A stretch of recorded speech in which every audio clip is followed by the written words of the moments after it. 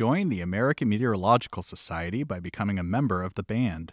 The AMS Weather Band is a global community of weather enthusiasts dedicated to learning and sharing their love of science. Visit amsweatherband.org to learn more and join the band today. There's your weather video for this Sunday, the 28th of March. I'm meteorologist Bill Murray. It's been a busy, long night. No rest for the weary here in severe weather-affected Alabama, as we had another line of storms moving in overnight last night. Lots to get to this morning early. Let's first start off with the current radar, and I waited to the very last minute. 5:45 to take this picture. One warning left in the state.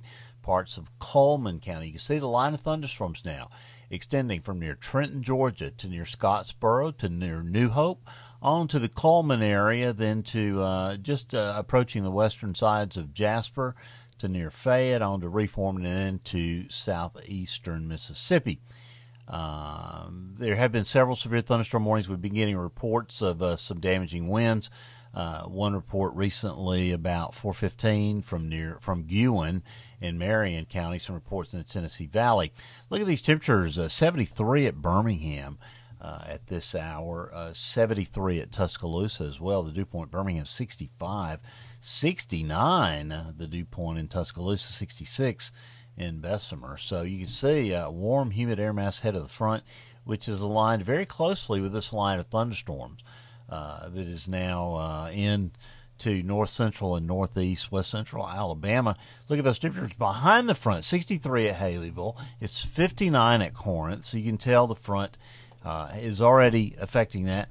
And the National Weather Service beginning to make changes, or has made changes to its tornado watch. Added a severe thunderstorm watch a little while ago for counties out ahead of the line.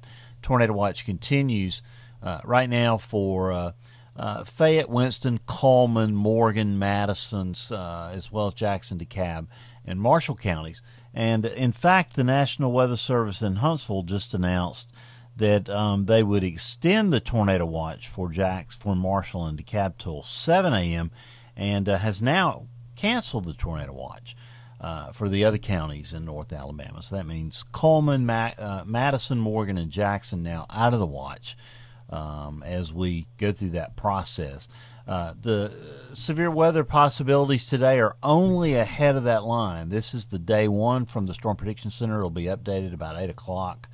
It'll actually be updated about 8 o'clock this morning. And it shows a marginal risk. That's level 1 out of 5 for much of the state of Alabama, but it is strictly limited to areas ahead of that front. Ahead of that line of storms.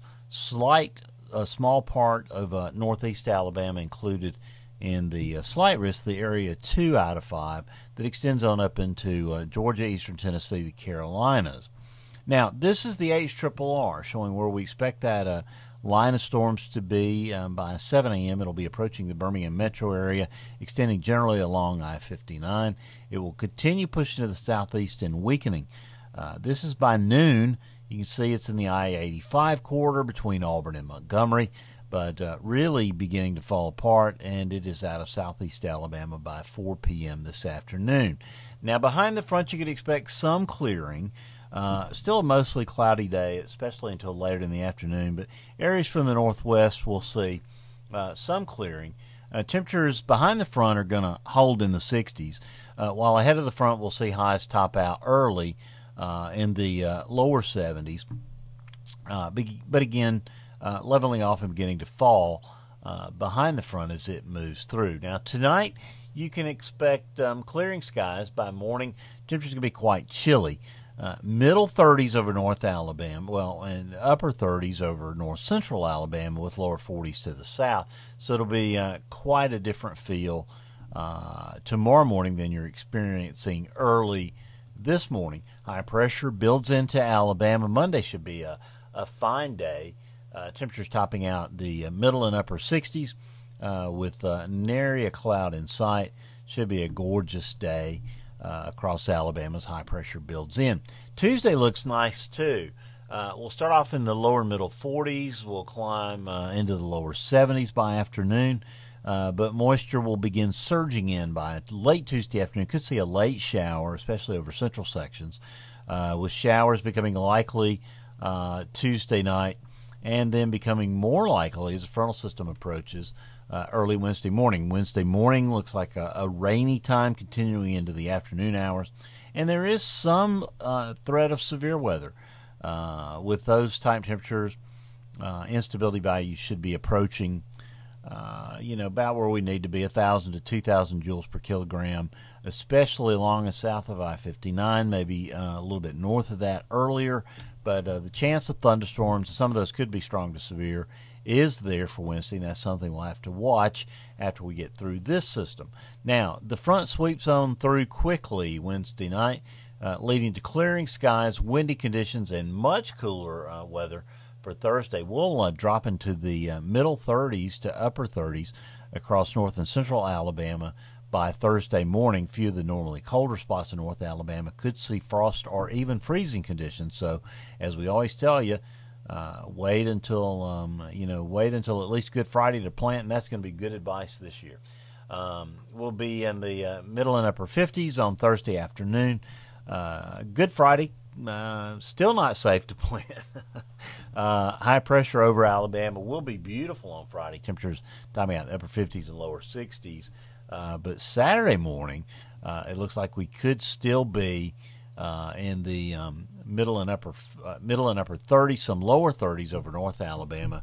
So a chilly start to Saturday, but we'll warm nicely into the middle and upper 60s during the day. And then Sunday, beautiful weather for Easter sunrise services. A chilly start again, but we'll warm well into the 60s to near 70 degrees. Voodoo territory. Moving on out, we get into an extended dry period. After the rain moves out this Wednesday night, we could see a week with no rain and no storms in Alabama, and we'll take that. But rain and thunderstorms will move back into the picture by Wednesday night the 7th and early on the Thursday the 8th. Here's temperatures starting. We've actually probably seen our high temperatures most areas north of I-59. Temperatures dropping behind that will be near 40. This is the National Blend of Models. By Monday morning, we'll be near 40. Middle and upper 60s on Monday. Back lower and middle 70s on Tuesday. Close to 70 on Wednesday, and then falling back as that frontal system approaches. But by next Sunday, Easter Sunday, middle 40s to start the day, lower and middle 70s during the day.